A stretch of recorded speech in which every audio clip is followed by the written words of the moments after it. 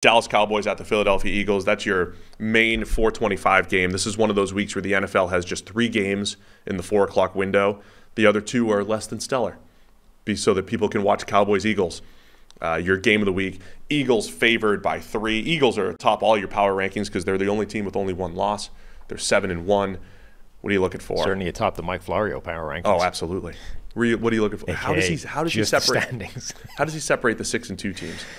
Is it recency bias? Do you think the Chiefs dropped a lot because we just saw them lose? I feel like those are just random, right? It's like as long as he's separating the games one, then the order within the tier of X wins is doesn't just really matter. Yeah, it's the same. It's just sort by winning percentage, and we're all winners here. Maybe. What was the question? The football game between the Cowboys and the Eagles. Ah, yes. Anything in particular about it? Just speak. I always say, Sam, what are you looking for in this one? I see. I got some fun stats if you want me to start with that. Sure. Let's see what you got. I was looking up some stuff on the Cowboys defense, right? Yep. So on passes up to 10 yards. You know, the Cowboys, they had pick 6 last week on Stafford, pick 6 on Mac Jones, Daniel Jones. I think those were all up to 10 yards. The Cowboys are allowing an EPA per play of minus 0.47. So for perspective here, that's on passes up to 10 yards. So teams are losing half a point every single time they throw just a simple up to 10-yard pass, 1 to 9-yard pass against the Cowboys, in part because of those pick 6s. Only one other team in the NFL has a negative EPA per play allowed on those passes, right? They're usually positive plays for the offense. You dink and dunk and you move the ball, and in the Cowboys, it's like disaster. And of course, that's skewed by the interceptions and everything, but even just the short game against Dallas, under 50% completions on passes up to 20 yards, their defense has been just fantastic. Not only getting pressure up front, but preventing just easy catches for opposing offenses, which I think puts the onus on Jalen Hurts, A.J. Brown, Devontae Smith to make plays down the field. You want to hit some of the short stuff too, but the Eagles' downfield passing game, which has been very good over the last few weeks, is going to be front and center against this Cowboys defense. Yeah, I think that's true. The Dallas defense still has the best pressure rate in the NFL. I think you could argue reasonably that they have the best pass rush in the NFL across the board. And Philadelphia, who we tend to associate as being in that category as well, they run 7 deep, they can get pressure everywhere, kind of haven't been this year. Like, they are below average in pressure rate. And as much as Jalen Carter has been incredible for them on the defensive line, the rookie defensive tackle, they haven't been getting the same standard of pass rush as they have in previous seasons. Like, Hassan Reddick has not, I know he has 7 sacks, so it looks good, but he has 28 pressures and a pass rushing grade of 70. That's, way down on what he had previously done. They are not quite as devastating as they had been in the past.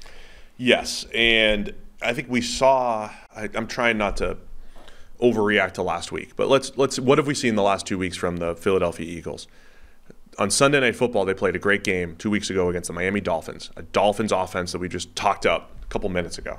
Obviously, they're the best offense in the league, and the Eagles shut them down, big red zone interception, the whole deal. And then last week, for the second time this year, Sam Howell in Washington absolutely tore them apart. And they didn't sack Sam Howell. 1 sack, right? Of Sam Howell. Yeah, that's one of those like on paper deals. Like you should start with, we're going to get 5 or 6 sacks. Right. Let's just not give up 350 through the air on those other plays.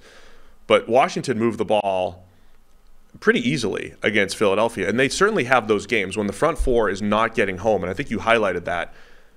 They have the name value. They're really not winning as much up front, and they're going up against a good Dallas offensive line.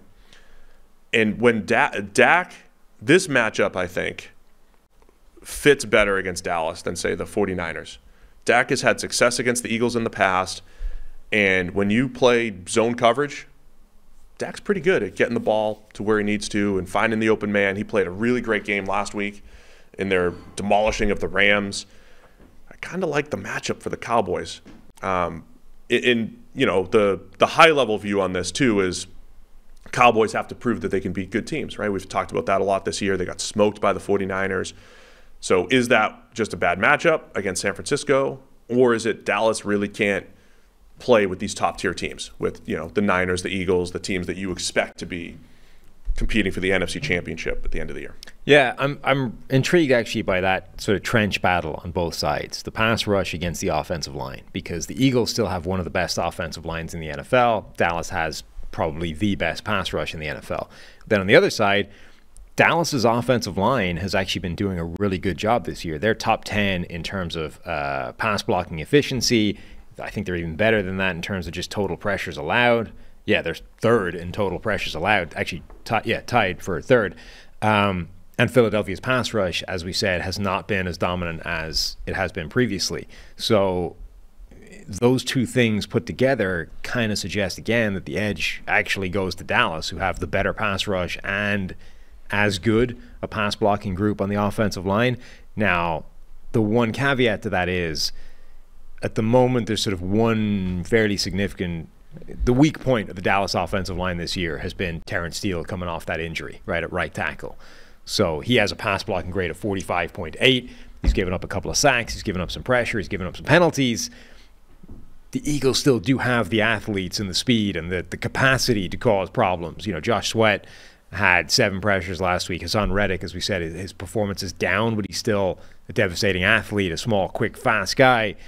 If they can specifically target Terrence Steele or attack him in such a way that Dallas knows they're going to have to give him a ton of help over the course of the game, you know, that could offset the fact that overall Dallas's offensive line should be able to handle what the Eagles are bringing. Yeah, it's great matchups on both sides of the ball.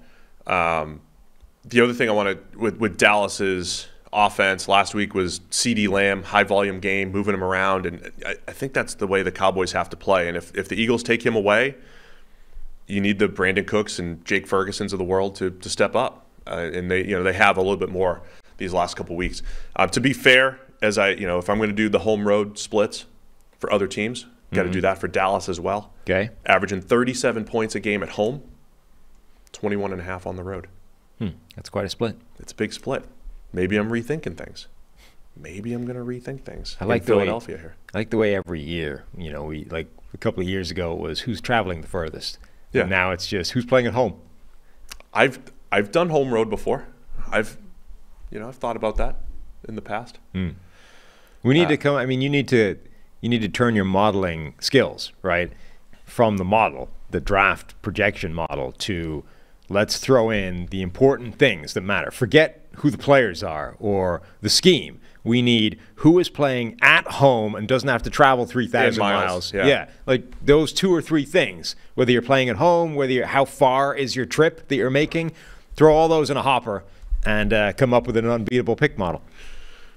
One of the other off-season discussions during the off-season, when you are ranking things, the Jalen Hurts played better than Dak Prescott last year, graded higher PFF wise.